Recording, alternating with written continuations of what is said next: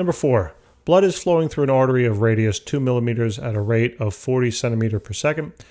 Determine the flow rate and the volume that passes through the artery in a period of 30 seconds. All right, so first, let's determine the flow rate. So I'll call that letter A. We have to determine Q. Okay, the Q is known as the flow rate. And they give us a velocity, right? Because it's a distance here, centimeter per time. We know that's a velocity. And here is a radius. That might help us find area, right?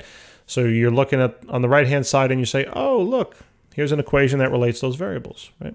So the volume flow rate is going to be equal to the area multiplied by the velocity in which that fluid is traveling through that cross-sectional area.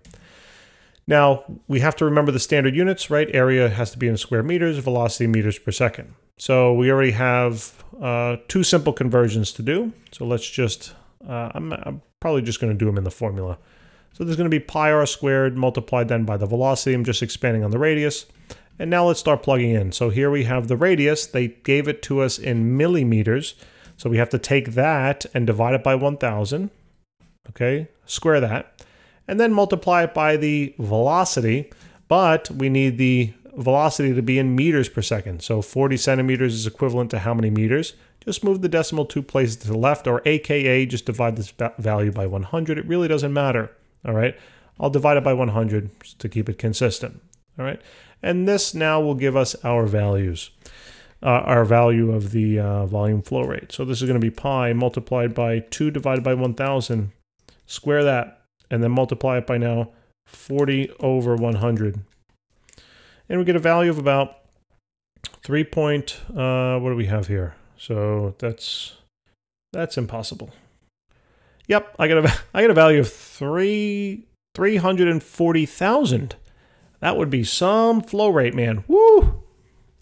So the mistake was I divided this thing out. For some reason I hit the wrong button. Anyway, one more time, guys. Pi times parenthesis 2 divided by 1,000 squared times 40 divided by 100. That looks a lot better now. So this is going to be 5.03, and I guess how many sig figs? I guess just 2. So we have 5.0 times 10 raised to the negative 6, and this is now in cubic meters per second. Okay, so that should suffice. That's the answer.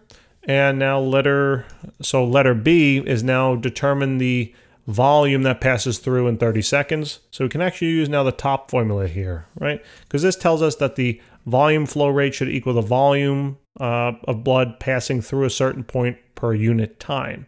I want to calculate volume, so simply cross multiply here. So that would be equal to the volume flow rate multiplied by the time that has elapsed. And we just know Q, we just found it, right? So it's going to be this whole thing. I'm going to plug in the approximate answer here, but do the calculation with the exact value.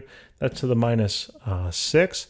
Then multiplied by the time. It's already in seconds, so I don't have to do any conversion. So this is easy peasy here, right? So take that value, multiply it by 30, and we get a value of 1.5, again, 2 sig figs times 10 raised to the negative 4. And this is in terms of cubic meters, all right? If you have to convert that into milliliters or liters or whatever the case is, by all means do so. But this would be the answer in cubic meters. Guys, thanks for tuning in. Hopefully this helped. Please remember to subscribe and hit the like button if it helped, and we'll see you next time. Thank you.